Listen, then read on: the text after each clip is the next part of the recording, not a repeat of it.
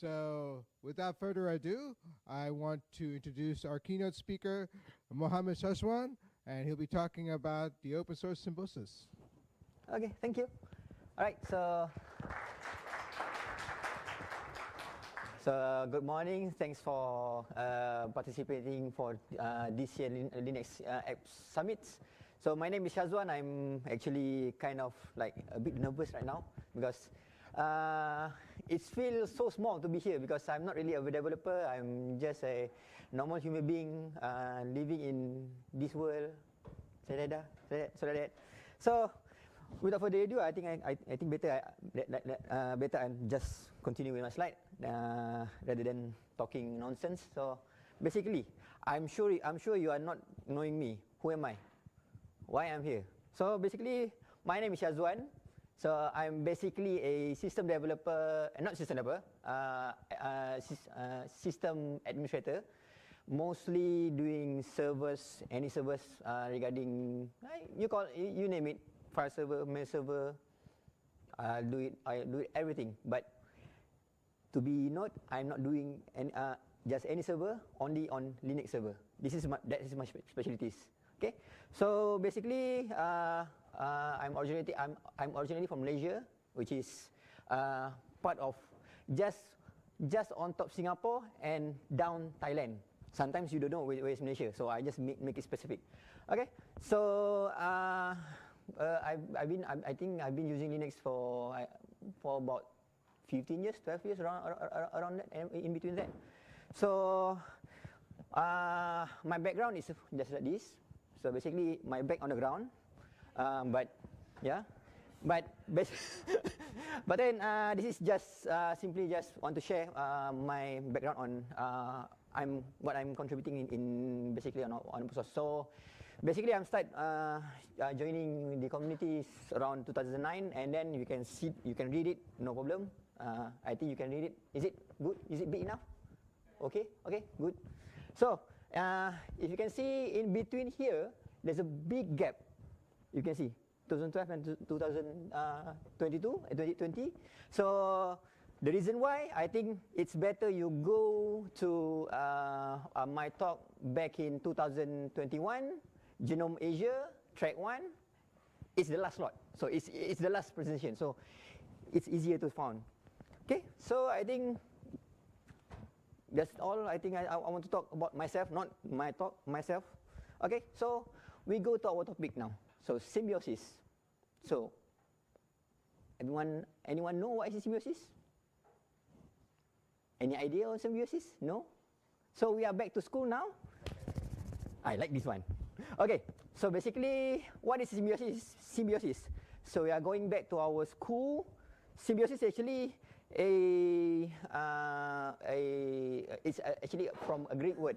So it's named by actually it's a Greek word named wait, let me see my note. Okay, symbiosis is actually a Greek word that means living together. Okay, so this is biology 101. And actually, there's three common type of usually if we talk about symbiosis. There's always three type of generalized symbiosis, which is number 1, mutualistic. Number 2, commonalistic, and the last one is parasitic. Okay, so what does it mean by each of this category? So we go for mutualistic first. So mutualistic is okay. Let me explain in A and B. So A is host, B is the one who attached to the host. So mutualistic is two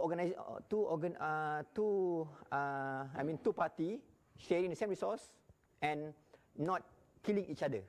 So they are both alive. So we go to next, communalistic. So communalistic is basically two organisms sharing the same resources, but if one left or one die, both of them will die. Right. So last one, parasitic. So parasitic is basically is a parasite. So usually the one that consuming, I mean the one that sharing the host will kill the host. I mean one will die for sure. So I think you guys wonder, why am I talking about this? So this is actually something that it's kind of like, I can say, parallel with what happened in our open source world. So for example, I don't want to go much further. Let me simplify, because we are all using Linux. So I think Linux is much more closest example. So mutualistic, it goes like something like this. Okay, so so it's like all Linux, I mean all distribution are sharing same parent or same resources. For example, as you can see in this periodic table, you can see on the yellow one, basically they are parent by Ubuntu, Debian, and so on. So if the parent, I mean if someone die here, the others will be continue to survive. To be much more precise example I can give to you, I think has anyone remember Mandrake Linux? So Mandrake is a great example where the host is die. I mean Mandrake is already I think 2015 the OS declared bankrupt, and it already been liquidated. But then if I remember, there's three successors from the operating system, which is one is Magia OS, PC Linux OS, and also Open Mandrake. If I'm not mistaken. Yes, on the Open Mandrake. Yep. So yeah, that is what symbiosis in I mean mutualistic symbiosis in Linux community, in Linux environment. So we go to the next one. So communalistic. So communalistic is like I said, it's if one party die, it will follow die. I mean, if party A die, party B will be die. So for example, if you can see here, just ignore probably the logo is. It's a bit outdated. One of company I think it's already been bought by a big giant company, which is no longer open source. But I just giving an example. If one of the platform deprecated, probably for example the developer platform deprecated, data analytic and application, or probably one of it, will be die instantly, because it's really dependent on the application. So it's communalistic in the environment.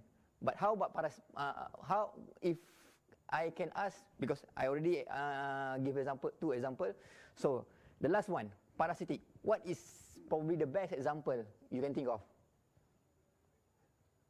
Remember, parasitic is if one party die, one will probably live, or probably both of them die.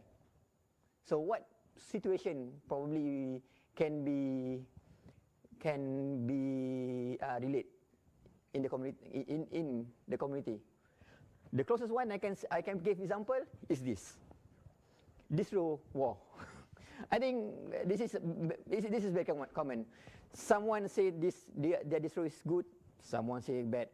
But then, whenever someone is already gave up, they just leave the OS and then just go to another OS that probably no one will be yelling at. So it's supposed to be like this. Supposedly we are supposedly respecting each other, rather than talking nonsense, rather than saying that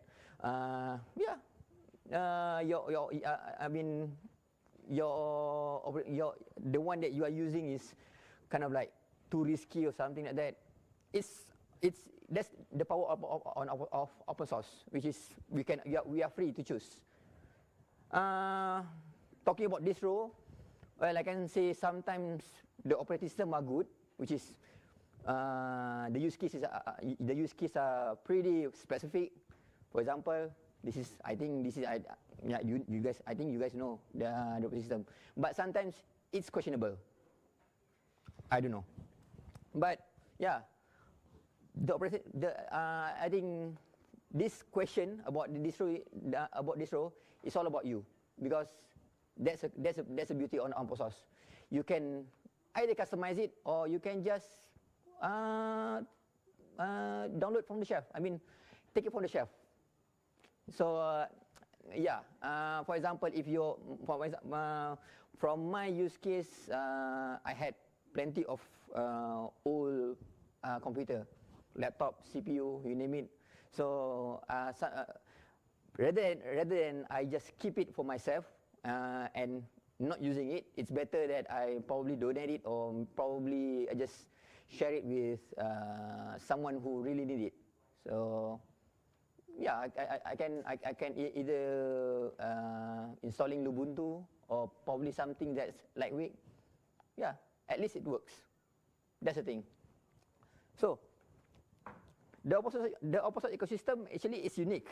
That relies on contribution, which is rely on many parties. For example, if you can see the circle, so this is one of the symbiosis that can be related in open source. So everyone is needed. I mean, not just developer like you guys. User also can also be contributed on your project. For example, I think yesterday I talked with some guys here.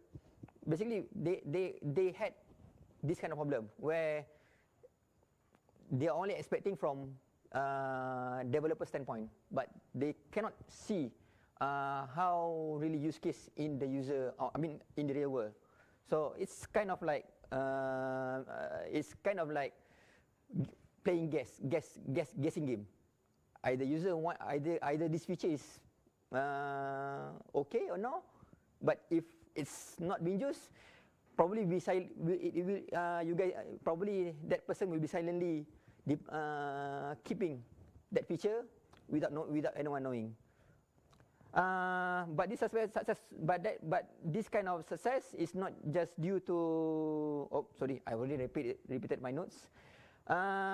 Okay, so this give and take kind of relationship, what makes symbiosis in open source so powerful. So yeah, the problem is, rather than talk about open, I think it's better I explaining on my kind of field. So because I'm much more active in activity in my country. So open source community over there is it's pretty small. So I can say if we do any events like release party or we do some meetup, we'll end up seeing the same faces back to back. So yeah, but the thing is, some of number of communities just keeping things kind of like exclusive to them. That's a problem, because for me, we want to change this. It's not. The community itself, it's not really doable to make it only on. For example, it's for developer only. It's pretty much, if someone like, for example, if someone like me, that I'm considering, cause I'm consider myself as a user.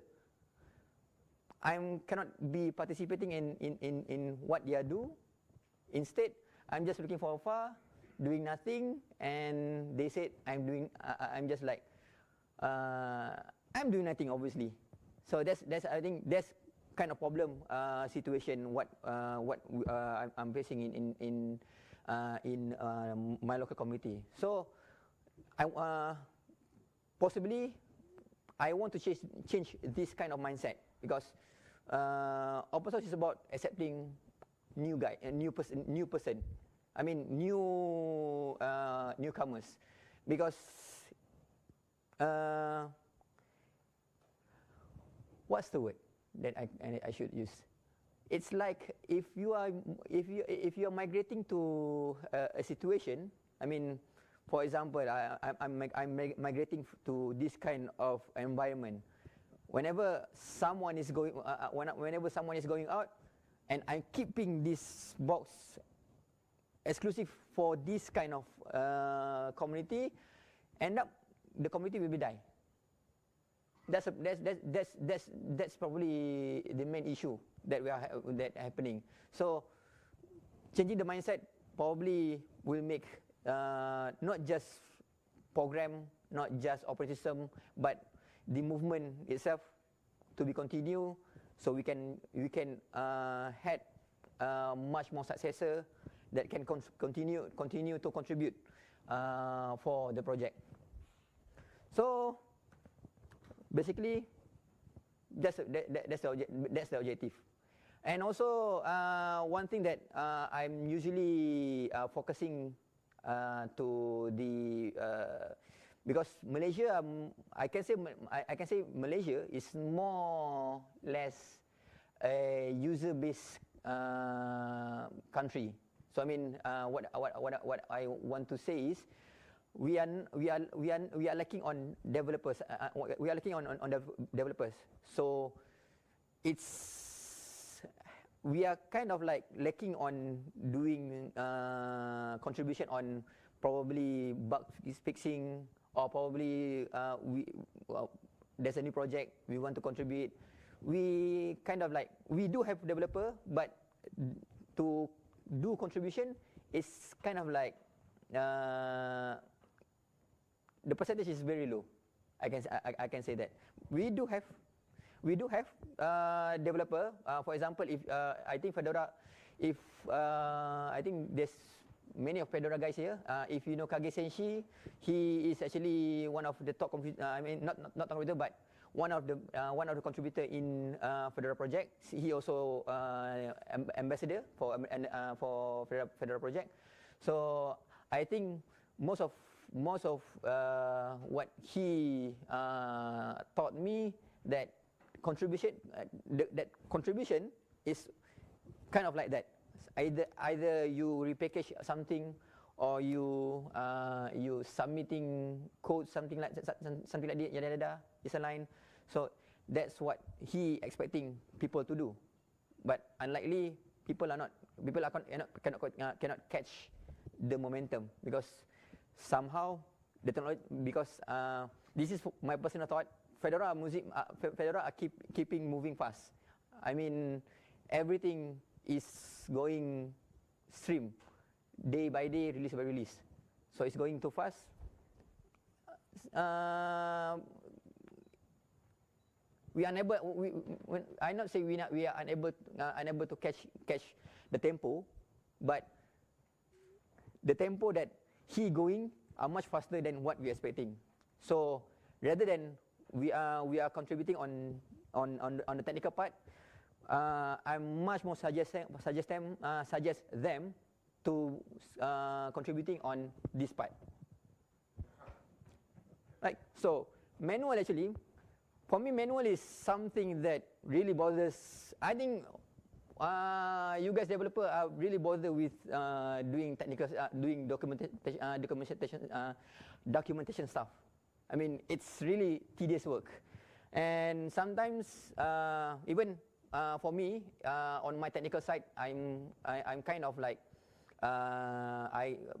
even if I have sort of like project, I have to submit some documentation, and sometimes the documentation that I create are kind of like not in the spec. I mean, I probably can understand it, but the user unable to understand, because I'm just probably showing some just only some line, or just dot by dot, which is some user don't understand, and end up in this kind of situation. They cannot understand. They know the stuff is there, but they cannot understand what is actually the thing is. So one thing I learned about documentation, I mean, this is from my experience. The best thing I learned about documentation is from this project. So this is actually an Ubuntu manual project which is already been abandoned. Last version was 2016, which is 1604. I was one of the translator for the project. Unlikely, wait, let me see. So the one that the project actually been led by Benjamin Humphrey. I think if you Google the name, he is now the CEO of Dovetail in Australia. From the past experience, I'm really from the start. From the start, he initiated this project. I learned so much from him, from user perspective on the documentation.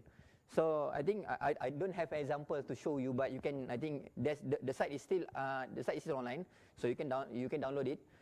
It show not just steps, but the how he elaborate on the GUI step by step. It's very clear. So this is probably the best way to for me on my experience learning how to do manual.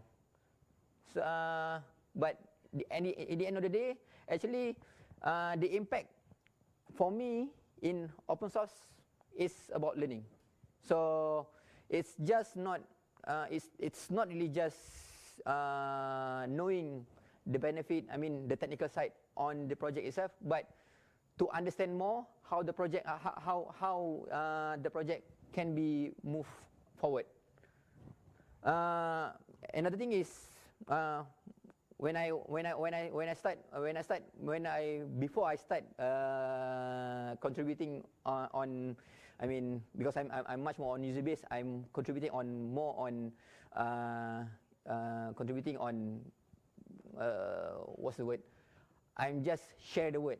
I mean, use this thing.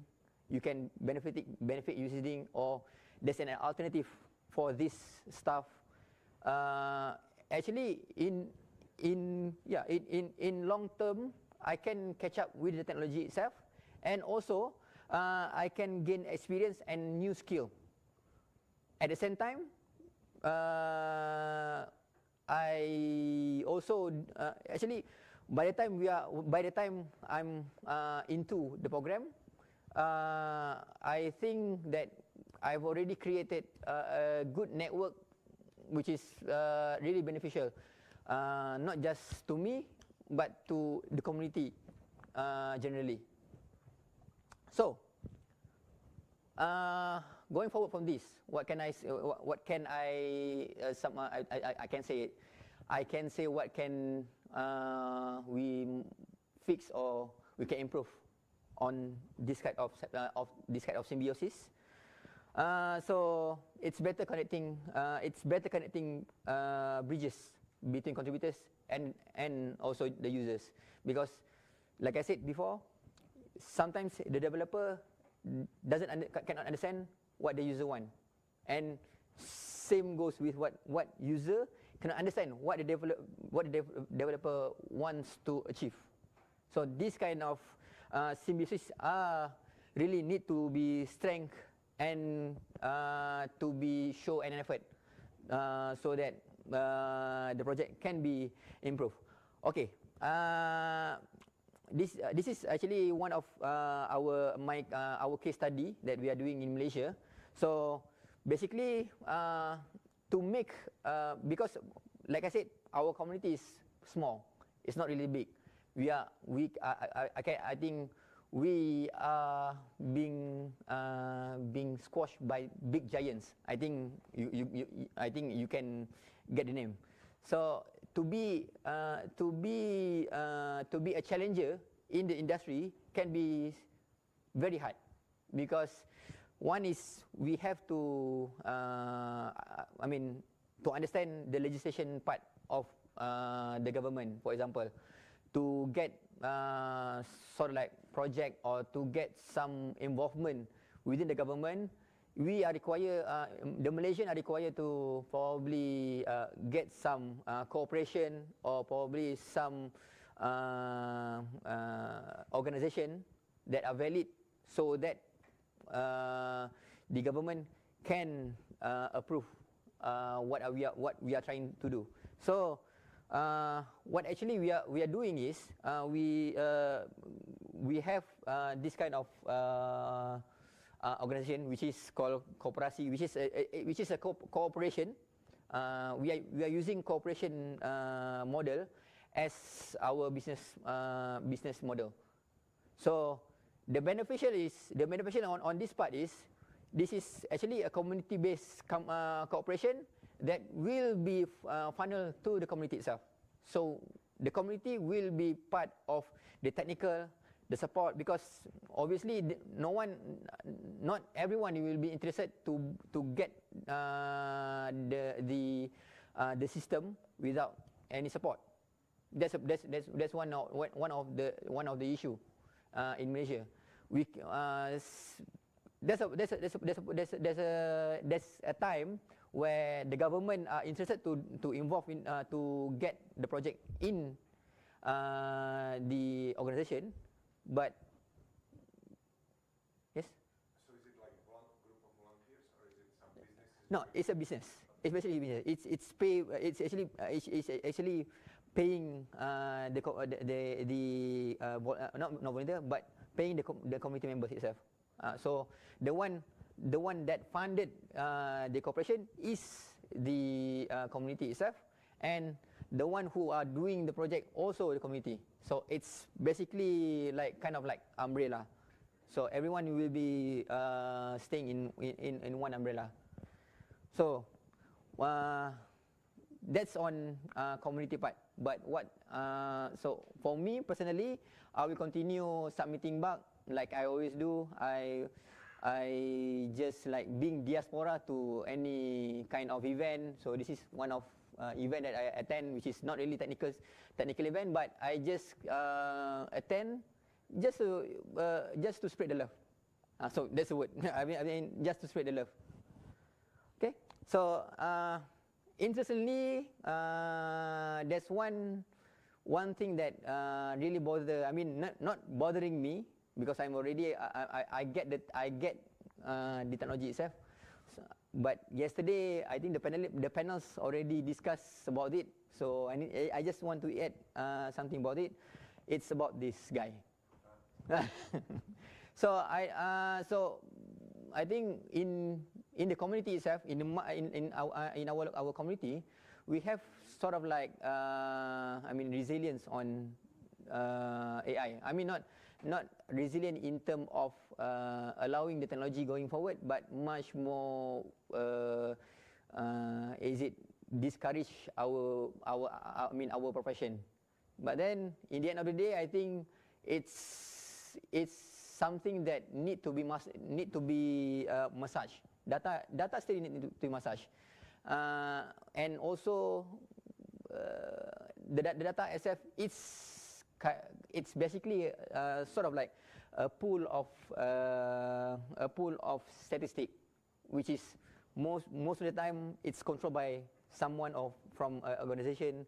So depending on who the one who lead the technology, they are the controlling the everything. So end up just like this, I think personally. So yeah, I mean for now, I mean not for now, but for this short period of time, there's least. I mean the thing about AI. This is what I learned. This is what I learned about AI. Even though AI can do the job, but I can say there's nothing human touch can be applied in what they are doing. I think if you follow Casey Neistat YouTube, he already shared this experience where he used the AI to create script for his video, end up it's just something that very dull. So that's what the beauty in open source community. I mean, I think I always emphasize this to everyone. The reason why I'm continuing doing contributing in open source, because for me, community is something that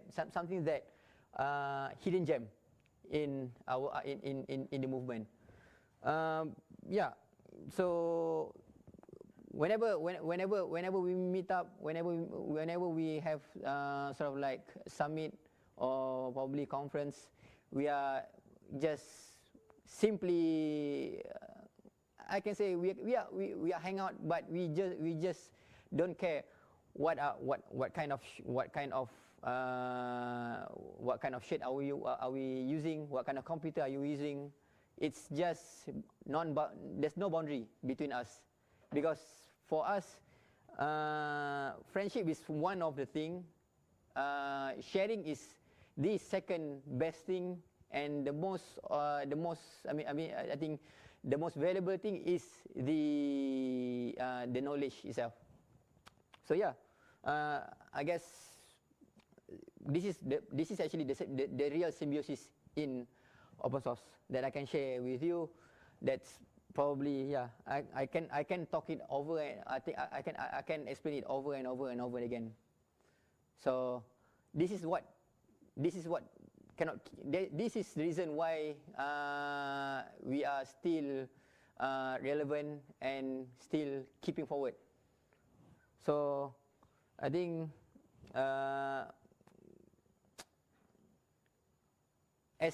and I think for me as a user, looking at you guys, because for me I'm feeling quite small actually to be here. I mean I'm feeling big to be here. I'm feeling really well, nervous is one thing, as you can see what the way I'm talking. So, but I'm really feeling appreciate to be here with you guys, because I think because you guys we cannot achieve this kind of success. We cannot. So yeah, I think you guys should be proud of what you are doing. I mean, you are I don't know. I feel I feel somehow yeah. Looking back on what you guys already achieved. This is the first KDE. This is current KDE. This is Genome back in 2001. This is what we are. We are already going far ahead what we are expecting. So I guess I'm just giving clapping to you guys. You guys just doing. I mean, yeah. I cannot say. I don't know the right word, but it's something that I didn't expecting to be moving forward, because my experience with Linux was kind of like messy, but in the end of the day, it's quite nice. It's quite sweet to be using Linux nowadays. Yeah. So back to the topic. I mean, this is the topic as suppose I see. So back to this photo. Actually, at this in this keynote, I want to sending my appreciation to you guys, because the Symbiosis is not just sharing new technology. It's not just that. You guys, actually, you guys change. Not, I think. Sorry, I kind of emotional. But what you are doing, kind of like change my life over and over and over again. Because whenever whenever some things that you guys being roll out, I mean, do upgrades or do better, it's gave me an indication that I can do the same what you are doing on your system, on the system. I mean, that is the purpose of symbiosis, because we are. I mean, for me, I don't think I can be separated with open source. That's a symbiosis for me, because I think if the symbiosis end, I also will be end. So the story actually, if you want to understand, that's on my talk that I already explained beforehand. But actually, the main reason why I choose this bison actually due to this guy. So yeah, I mean, yeah, he is controversial, but without him, we cannot. I mean, there's no such thing as free libre software. Without him, we cannot do this kind of team effort. So yeah, I think I'm enough mumbling. I'm not sure what I'm talking, but I hope you understand what I'm mumble. So just to finish my talk, just to finish it, I want to share. Okay, this guy in middle, his name is Ridwan. He's the one that taught me these 3 mantra. So I will share with you what is the mantra. So basically, I can say he are teaching me the true open source spirit. So he shared me these 3 mantra, which is I still hold until today. So the mantra is, information is free, you have to know, but people are not, you have to pay. Still, contributor are priceless, you have to be, and that's what the reason I still stay here. So I think that's on my talk. So thank you.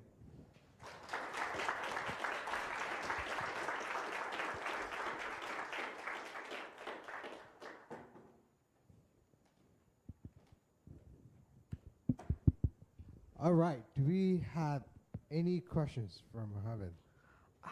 Is it accepting question?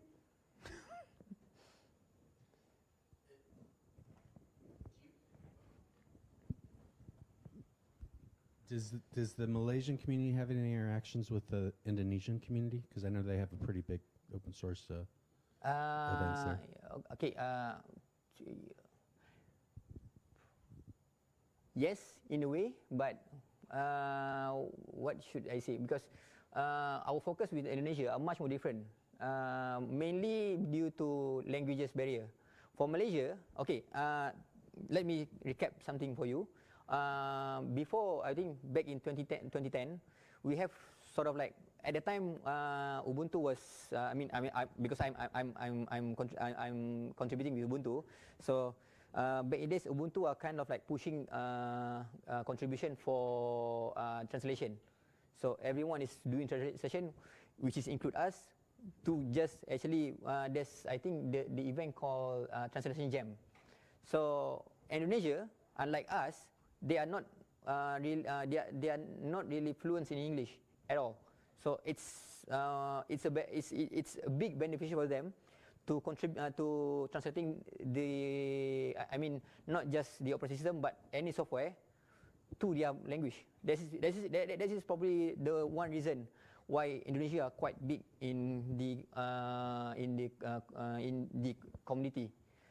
Unlike us, because we are mainly understand English, and for me, even not for me, I mean most of Malaysian, every time we are using computer, reading in our Malay language, sometimes it sound kind of funny, which is not make sense.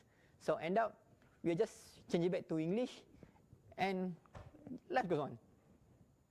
So that's probably the reason why some of the effort are not really kind of like, I can say, the effort is, I'm not say the effort is fail, but it's not achieve the objective. So that's why we are shifting our focus more towards bug reporting. Bug reporting on any application. Yeah, for example, from my side, I'm suggesting our community, I mean Ubuntu community, to probably get an extra hardware if they possible, or just use their daily machine. But I think it depends on use case. Try to upgrade the alpha version, or I mean beta version. If there's any bugs, just report it. So that's on our focus. Also, we are focusing on sharing awareness. For the past 10 years, I think we've already focusing on not wrong, but incorrect target of audience. So what I suggest is we target on students. I mean not university students, but secondary students, so that they know there's an option, rather than they stuck with one thing or nothing. So that is basically what we are doing. I mean, basically it's kind of shifting after the pandemic. Everything's just stand still, and once COVID end, nothing is happening, because we are just static. So that's why I think this is the right time to change the paradigm.